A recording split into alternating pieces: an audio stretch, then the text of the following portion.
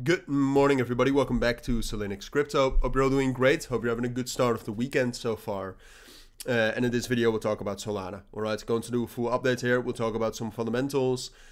Even though we talked about the fundamentals quite often or quite a bit yesterday already, right? And I think the technicals here are actually more interesting.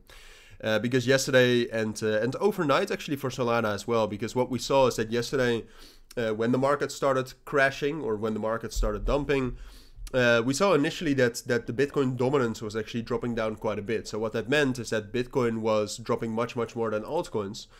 So Solana was actually able to hold its same support level we dropped down to the 4th of September, which was pretty good. Eventually made a lower low, dropped down into 120 into the 120s, which was in general to be expected. All right, that's also what we what I said yesterday.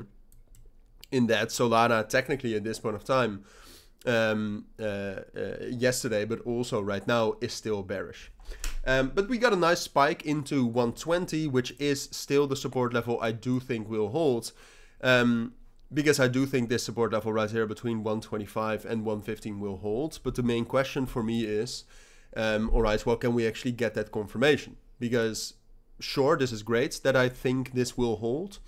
But essentially what we are still waiting for in order to take some sort of a position on this, so to potentially trade this, is confirmation.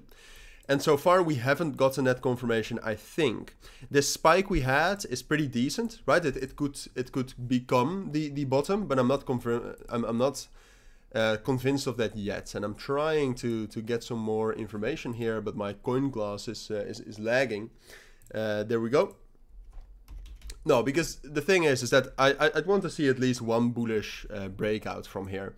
What we saw is that we had some big liquidations yesterday evening, so that's that spike we had, pretty similar to the 4th of September, and now we're forming some sort of a 3 drives pattern, which is a reversal sign. It's a bullish indication, but still, like I said yesterday as well, if you look at, like, if you delete this trend line, which a lot of people don't like trend lines, and I kind of agree with that.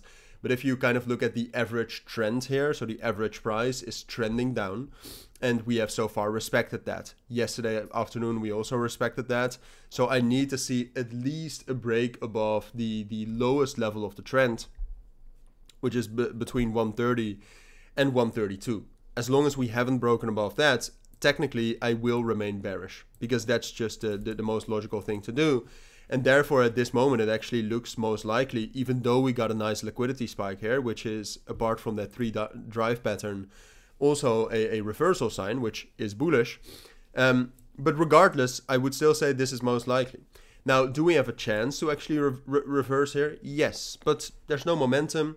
So the only reason why I would expect some sort of a reversal here is just in general market mean reversion, right? So the entire market, Bitcoin especially, is trying to get some sort of a pullback, a bullish pullback into 56 and 57,000.